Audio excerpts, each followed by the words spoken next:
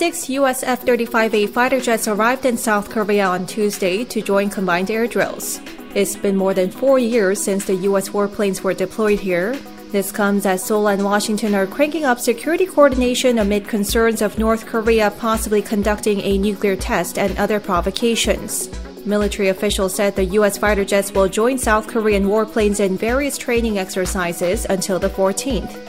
The Defense Ministry said the deployment this time is aimed at demonstrating the strong deterrence and combined defense posture of the Seoul-Washington alliance, as well as improving the interoperability between the two air forces.